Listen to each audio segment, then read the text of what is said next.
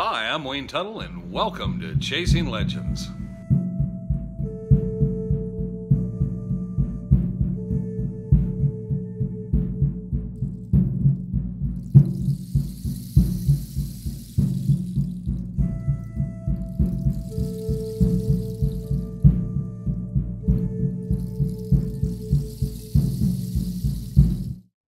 Welcome back to Chasing Legends. I'm Wayne Tuttle. I'll be your host again yet this week. Please hit subscribe, hit the comments, leave a comment, hit the notification bell to know when our next video is. Go to the About section. You'll find our t-shirts. Legends, Superstition Mountains, Dutch Hunter Rendezvous, black and gray, long sleeve, short sleeve, comes in all sizes. Please go over there. We don't make a dime. Yada, yada, yada. Getting to this week, you will notice the production's changed a bit. Production's changed because Trevor and Tyler are off. Trevor's finishing up his bachelor's degree here shortly, and all the equipment left. So I am now back to the iPhone days, and we will be kind of shooting off with the iPhone, and I'll be sending this off into the nether, and the boys will be picking it up and putting the show together remotely and posting it up. So it's up to me to kind of carry things here production-wise. So I hope everybody enjoys it. Hope everything's in focus and everything sounds just right. So this week I wanted to go a little different angle. And part of that angle was I get asked questions. Will you cover this? Will you talk about this? Or I get asked questions. And I get asked those quite a bit about particular subjects. And I kind of tell Trevor I want to maybe I'll catch this sometime. And we talked about it and talked about it.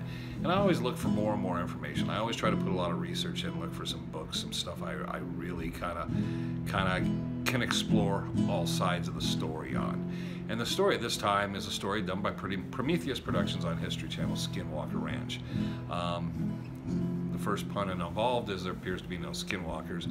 They utilize actually the title similar to the Oak Island thing, you know, 7 must die, and yet a production member has died on the island. Several people have passed away, and they still keep saying the 7 at the beginning. It's just kind of a nice tag.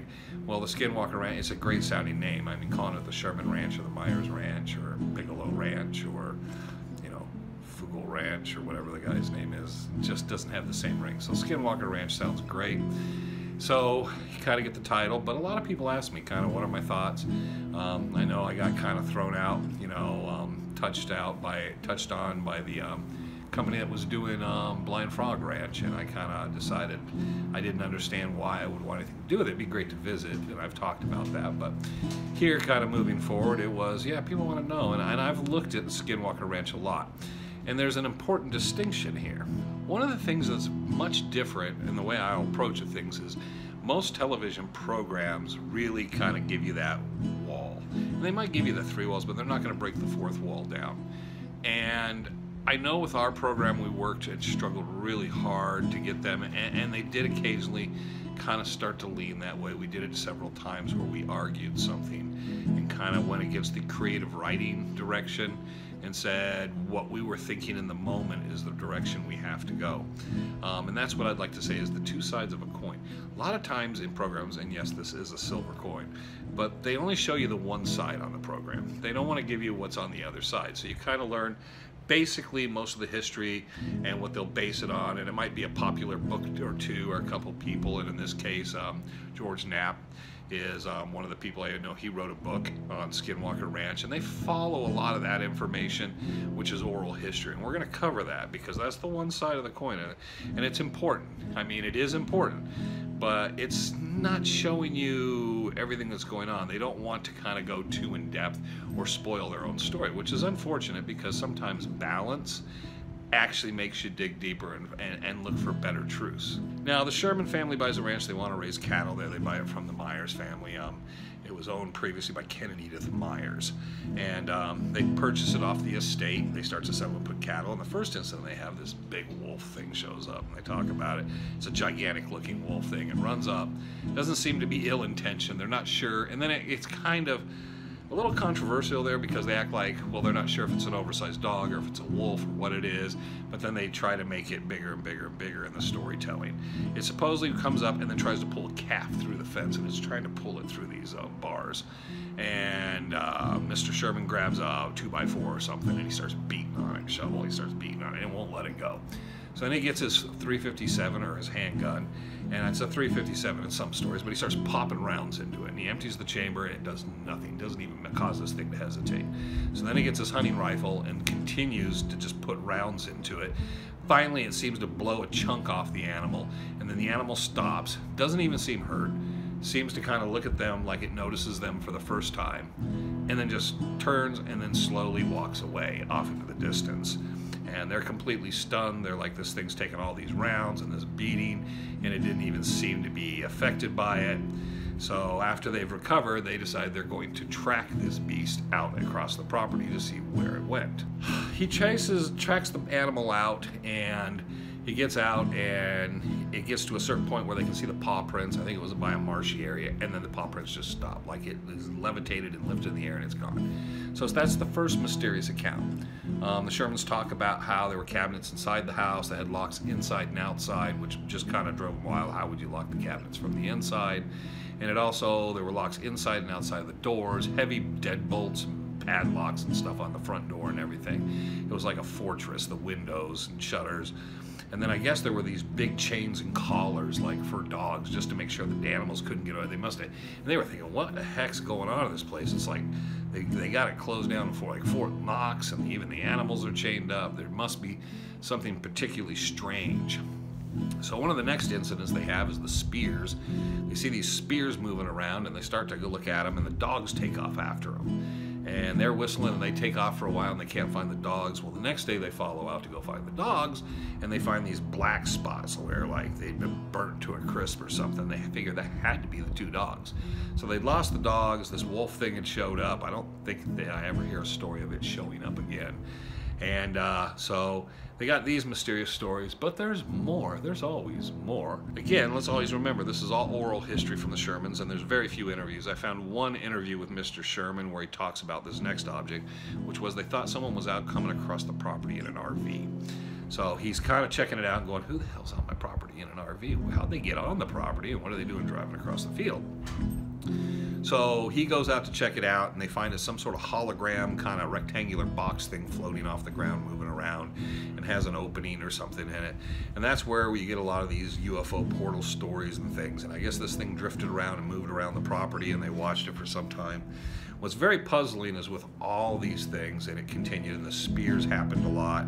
They saw these floating spears and all this different stuff is, there is, you know, unless, and there are a lot of people that claim Robert Bigelow claimed all this stuff, but there was no photographs, no video, no nothing. This is in the 90s, 1995 to 1997. So all this occurs during this 2-year period. It's just like constant stuff.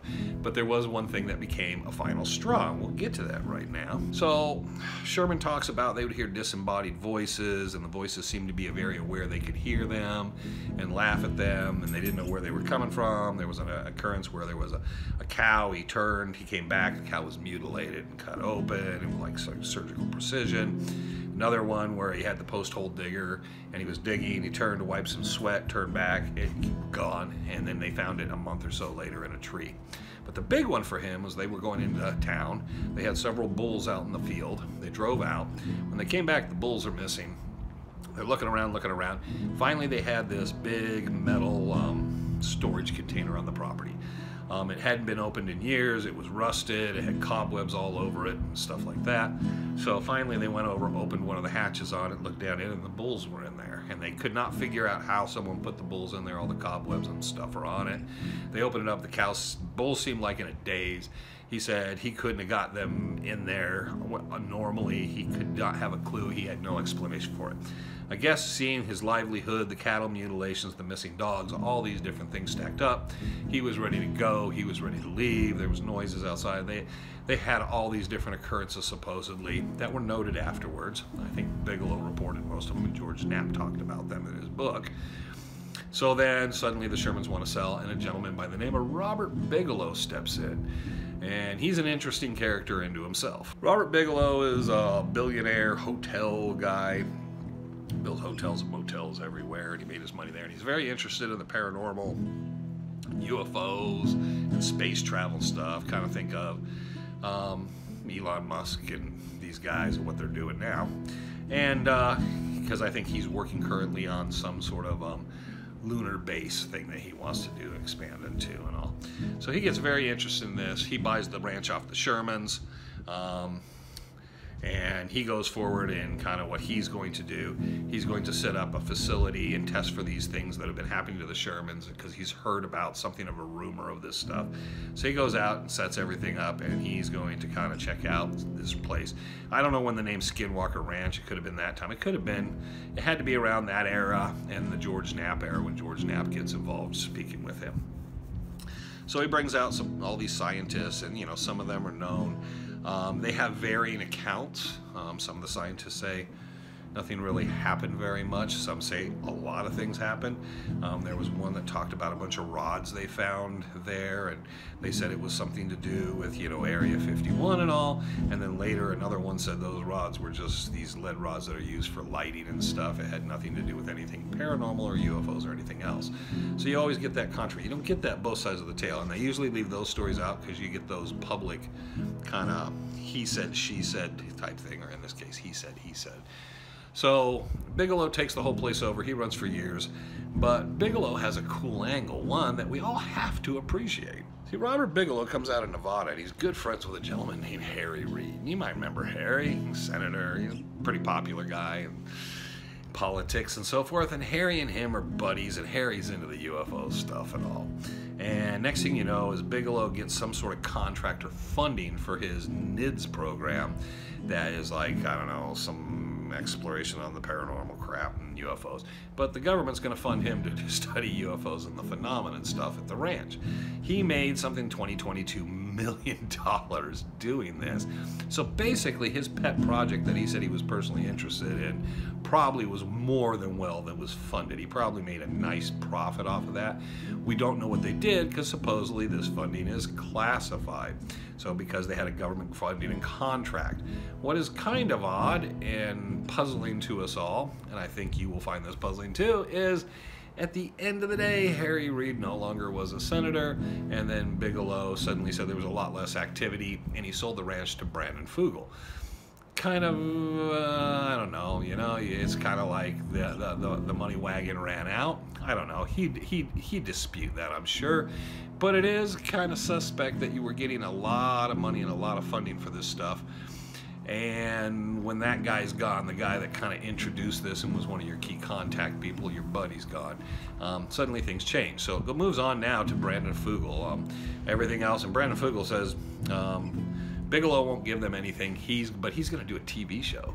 Now, like I said, there's the podcast for Skinwalker Ranch with the producer, and he has Brandon Fugel, and he has the guy, their security guy named Dragon. We had the real deal Deleel, so I guess that's okay. But they have these different guys, and they have them on, and they talk to them about the phenomena. It's kind of a cool thing. If you're looking for anything you didn't see in the show, it's kind of a hype machine, because they get to say, oh yeah, the ranch's been extremely active this summer, and well, hopefully it'll continue to be active as we're filming, but they never tell you what's actually happening. They're not filming, so they can't be setting it up for television, so you don't know whether they're going to use this, script this somehow into the program, or what the reason is, but they always talk how they're going to be so forthcoming and put everything out. Now, they've talked for a while putting a website out with all the information and live camera feeds, which would be cool. They say they don't cover every inch of the compound because obviously they say they would cause a problem with some of the testing they're doing out there. So because of the signals from the cameras. I would think, they could hardwire some stuff, but then they also claim, all the wires are torn out and the cameras are disabled. They always got good excuses for why doing this stuff. Anyways, Fugel gets this. He ends up hooking up with Prometheus, which does Oak Island, which literally mirrors the show.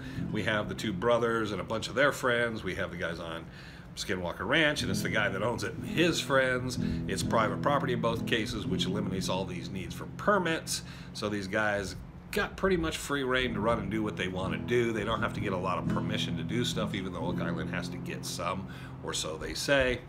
There's no need for an archaeologist or anything like that at Skinwalker Ranch. So they got all this stuff. But they have a number of things they talk about. They did talk about the chains, the door locks. They did talk about these things, and we run into some problems with some of the fiction or non-fiction, what they claim, that they spewed on the show. One of the first problems is years ago, a gentleman who was neither a believer, non-believer, kind of an agnostic, kind of like where I fall into things. He managed to get an interview with a gentleman named Garth Myers. Now, Garth Myers was the brother of Kenneth Myers, the man who bought the ranch. Kenneth Myers and his wife Edith bought it back in about 1933. So they bought the ranch. They lived there until Kenneth died in 1987, and I believe Edith died in 1992.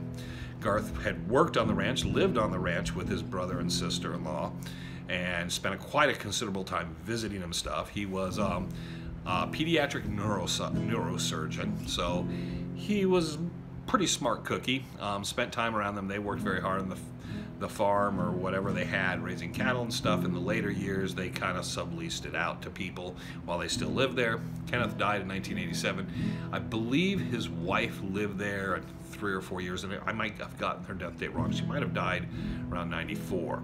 I think she lived on the property until 92. So she stayed on the property until 92, and then she died in 94. In 1994, everything changes, obviously. In 1994, Garth Myers and his 2 sisters become executors of the estate. For the next year or so, Garth had been taking care of things for the 2 years that his sister Edith had been off the property. He'd maintained and done and worked with the people who were leasing and so forth, and helped manage the ranch for her in her absence, as she was health reasons and so forth. And then he firsthand was dealing with stuff on the ranch and executed the ranch and everything and sold it to the Shermans. So Garth was quite involved the last probably 3-4 years of the ranch's existence. I'd be very familiar with it before that, being a family member. His brother and sister-in-law lived there. He'd actually worked there. So we got to kind of entrust to Garth, and it's not like he's some bumpkin who lived in town or lived out of state or this and that, and, had no true knowledge of anything, because Garth was family, and he took care of things when things were done. Well, Garth had a lot of puzzling things to say in his interview, because they questioned him as the program and the TV shows coming out, and definitely about George Knapp's book and stuff. They wanted to ask Garth, well, what did you know about all this? Well, Garth it seems like he's half amused and half a little kind of ticked off because of all the stuff. He says, he repeatedly, constantly said, his brother and sister never said anything about UFOs. He never saw anything when he was there, not when he lived there, not when he worked there, not when he took care of the ranch after that fact. They had never mentioned anything. Some people act like, well, they just didn't want to tell you because maybe you were a non-believer, which is kind of BS in my opinion. So Garth says none of that. In fact, when Bigelow purchased the ranch from the Shermans, he contacted Garth and talked to Garth and said, I want to know about all these stories. And Garth told him there is no stories. There was no story. He said, I've heard from people that your brother and your sister, and they said they talked about it. And he said, I never heard them tell a thing. I'm just telling you that they never said anything. I never saw anything personally on the property in the years I was there, when I worked there, lived there, and when I took care of it afterwards. All these UFO stories and all this stuff seemed to come after the Shermans had bought the ranch. And he said his personal feeling seems to be that they were in over their heads, and that became a thing. Bigelow, I guess, got mad, sent someone else to talk to Garth, and then Garth basically tried to make a deal. Said, hey, you'll bring me out to the ranch, let me kind of go around the ranch, I'll talk to you guys all about stuff, and we'll walk around, do a tour, and I'll talk about anything I can bring up and tell you. They refused to allow him on the ranch, so he said, that's it, we don't need to talk no more. And that was the end of the Garth Myers involvement with Mr. Bigelow. However, Garth has a lot of other interesting things to say, because they ask him questions like about the dogs and the dog chains and collars, and he said none of that was there. He never saw that stuff at the house. It never existed. He said the front door, if you gave it a good kick, it would just go in. It wasn't locked that securely. You didn't have to push it far. There was no locks on the insides and outsides of the cabinets, nothing like that around the house. He said, in fact, the Myers, for most of the time they lived there, they'd had some dogs around, but the last dog that was there was basically a 3-legged dog. It had an accident, lost a leg. He said it was a smaller dog with Edith, and it wasn't even there at the end. But he said there were never any bigger dogs like that, nothing like that ever at the ranch. So he kept disputing all this stuff, and you can tell the guys, it's a little incredulous, because you think, wow, this is that whole mythology is just kind of like taking a dumpster dive, that the Shermans not only did that, but people also kind of pushed it back on the Myers. and which is what happens in a lot of mythology. The Myers are both passed away. Garth Myers probably lived nowhere in the area, and nobody has any contact with him. And similar thing in the Dutchman legend with Reinhard Betrash. Reinhard Betrash had so much stuff attributed to him, and even today people act like there's these oral histories and stories about him that are absolutely unfounded and true. Because simply once the guy was gone and he was out of town, he had no way to back these things up. Very few people interviewed him. I think Barry Storm, Ralph Papps talked to him a little. Most people did not have a lot of interaction with him after he left Phoenix. So because of that, they could make up stuff and no one's going to dispute it because there was no family to do so. So one of the last things with Garth that's just absolutely I loved was he was talking and they asked about not digging on Skinwalker because kind of like the 7 Dead on Oak Island and this thing, there's the do not dig on Skinwalker Ranch. You're not allowed to dig on Skinwalker Ranch. You need permission to dig on Skinwalker Ranch. And he said he could care less. It's just they have to ask permission from him because they retained the mineral rights. Now, what's changed between Bigelow's time and that story and now with Brandon Fugal? Well, I'm sure those mineral rights may have passed on. I don't know, but they could have, or Prometheus and History Channel and Brandon Fugal could have made a deal with the relatives, the Myers family, the existing family members, to allow them to dig on the property, not in search of minerals, but to do testing and so forth, and they get paid. And you might say, well, that kind of sounds kind of interesting, but isn't that stretching things a bit? But oddly enough, it actually isn't. The place my dad was born in Birchfield, West Virginia. He was born and raised there and lived there for quite a number of years. I am still and it's not much, but there's a company that leases the mineral rights to that property. All the family members are involved. There's a list of us, and then we have to always make sure we let everybody know how to contact everyone else in the family. But that moves generation to generation. So we're almost 100 years out from that time. They probably sold the property in the 40s or 50s. But we still retain the mineral rights to this day for the coal, the oil, and everything that's out there, the gas. It's interesting because that's exactly the same thing out there. They have the coal and the mineral and all and different mineral rights that would be there on the property. So it's smart thinking of, I'll sell you the real estate, but the mineral rights are mine. So the mineral rights aren't like there's something mysterious you can't dig. It's about, if you're going to dig, you have to let us know what you're digging for and why, and that's in the real estate contract. It's very funny because as soon as I saw that, I always had that thought in my head, well, could it be about mineral rights? Because they might have not conveyed the mineral rights, which is the absolute truth, which is what Garth Myers said, is we retain the mineral rights. They got the real estate rights to operate cattle and work on the property. I'm not saying I don't like the show, because I will watch season 3. I love the show. I love the people that work on it. I like the characters. A lot about a show that's very interesting is the characters, the interplay of the characters, kind of what they show you. Skinwalker Ranch is cool because they dig holes, they use heavy equipment occasionally, they go out and do stuff, they fired off big rockets this last season. That's all cool stuff if you're a guy. So I'm kind of into it because they get to have fun. I see it as a fun thing. I'd love to go down and watch them film it or hang out. It's not so much for the experience because I kind of know what I'd be kind of looking at. Now I think there could be things as far as sort of normal physical reasons for a lot of the things that happen and what happens at those places. I believe a lot of the stories and a lot of the stuff was made up. There was a mythology built. The whole Skinwalker thing from the Navajo Indians in the area, I don't know why they even attach it, saying there's a Skinwalker in the area, but the show I don't think is ever, outside of talking a bit about the Navajo story, they've never addressed that in any way.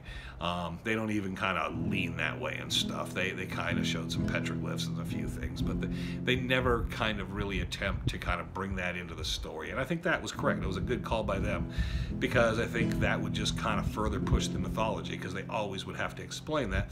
Most of their scientific evidence that they claim from the past is all oral history. It's not actually documented hard evidence. Will we ever see Bigelow stuff? He had a newsletter from NIDS. You can go back. There's ways to get back and surf back in time and the internet, and some stuff was preserved and you can look at some of it. There was never really anything. George Knapp put more stuff out than anything else, and he was friends with Bigelow, and it was kind of a promotional thing. And it always makes you curious, as a lot of the promotion of the place, was it for the government funding to get the money and everybody benefited them? George Knapp certainly did. Some of the other people did. The people that worked there did. Bigelow did. He sold it Brandon Fugel certainly is. So they're all benefiting from this. So I don't really quite buy into the whole, you know, we're doing a YouTube thing, and yeah, we're not putting a ton into it. I've put, you know, $10,000-$20,000 in equipment, but it's being used elsewhere for other projects. But again, I can look at it as like, you know, what we've done on YouTube, I'm not really making anything off of it. It's not benefiting me like those gentlemen are being benefited. So you can do it that way. If I had billions of dollars and the ability to do a program like that, man, I would be freely just kind of really saying, I want the artistic license and control of this sucker and really tell the story. Like I said before, both sides of the coins, boys, let's do that. It's not going to happen because the network's going to want some control. The network and everybody that goes through television and film in that regard, they're just ingrained upon this storytelling scripted thing. And it's hard to break out of that, because until you break into those new filmmakers that say, hey, we're just going to tell the story exactly how it is, and kind of break away from that, which Robert May did do with Lust for Gold, A Race Against Time. He really did a nice job. A lot of that stuff just happened.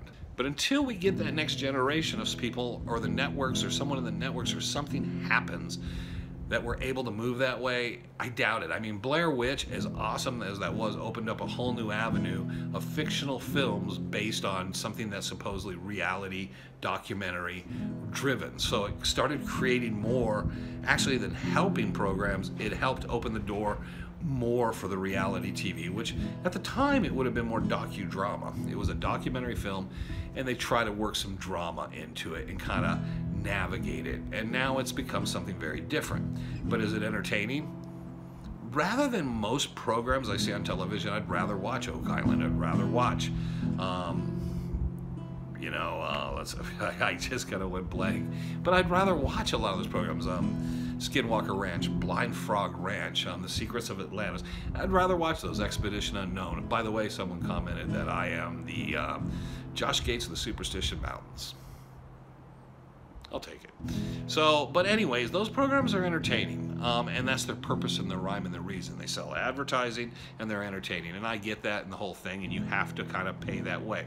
So if you're going to educate, entertain people, you want to kind of get both messages across, you have to pay the piper. I'm not paying them with my silver coin, though. But you have to pay the piper, and in that regard, you only have utilized so much control. If you're out there, have this wonderful idea, you really found some treasure that you need to push out, that whole story is getting watered down, compartmentalized, and changed and challenged, because they want to put their product out there with their name on it. And I found that out the hard way, and I'm sure that happens with Skinwalker Ranch and Brandon Fugel, no matter how much money he has, and it happens with Curse of Oak Island. Now, that all being said, let's kind of here at the end throw out that little weird kind of thing that kind of recently everybody's puzzled by. History Channel took all the videos down, and for some reason our season 1, 2, 3, 4, 5, and 6 on YouTube, our season 1 episodes 1 through 6 on YouTube were completely taken off. And I thought, oh, okay, they're done with us. And then they re-released season 1 episode 1, and it's sitting around getting close to 400,000 views. Boom, bang. And it's doing better than it did the first time out. And I'm thinking, hold it, you know? We're getting better YouTube views and stuff, and obviously it helps this channel, and it's a reflection for all, and I appreciate that. But then they released episode 2, and it's banging out there, and everything's populated up. And people are asking me a lot of questions. What's this mean? And I say, I don't know. I have absolutely no idea. You would think if they had something out there with 300,000 views, they would just let it ride. There was a reason they brought everything down and brought it up. Is it to test the audience, to see what the audience interest is, which is obviously, they're all flocking to season 1, episode 1, once they find out it's the same thing they saw before, then they're jumping over to this channel here and starting to spread out. And obviously, God, there's so many videos here. We don't see the impact like that. We see such a smaller impact because people generally start at the beginning and work their way to the end, or start jumping around in there. And with all the video content we have here, it's like that. But Legend of the Superstition Mountains is doing well for some unknown reason. So I don't know what it all means for you that have questions about that and stuff. But yeah, we are in the last two months, Legend of the Superstition Mountains on YouTube for the History Channel. The episodes they just released in the last 3-4 weeks, are outperforming everything they've released in the last couple of months. So we're actually the hottest thing on their YouTube channel. And I have no idea. Are they rebooting with a bunch of other guys? Are they going to be ringing me on my phone? Are they going to even interested in any talk? I pitched the idea of get us all together for one program for an hour or two and just pitch the idea of just what we're up to, what we've been doing in the meantime, and talk about some of the stuff that we've shown you guys that we're doing and kind of cover that a little bit. And if there's enough audience reaction, maybe you want to do something or reboot it with some other people. I could care less, but I thought that was a cool idea, and for a lot of people, for us to also get the chance on the program to say thank you to all the people that have been wonderful and supporting and been so cool to us. I mean, even the trolls. I mean, you guys even come around. I mean, the trolls will even sit there and bash us and bag us, and then they turn around and go, hey, what, you know, you guys are actually kind of cool, thanks, you know, you guys got a sense of humor. So even the trolls I thank, but it's been a cool thing, and it wouldn't, you know, they have control of what they want to do with that on History Channel. And if they wanted to further it, I would have a feeling it would be something hokier, it would be totally scripted, and it would have very little involvement of anyone from a Dutch hunting background. And if it did, it was just guys going in there wanting paid and wanting their 15 minutes of fame. It wouldn't be a bunch of people like the first time around that kind of got sucked into something they didn't expect. So it would be a very different program. I'm not going to bash it. I probably would be supportive of it because it's going to help. You know, it's always going to help with the mythology and the legend and the truth, hopefully in some way.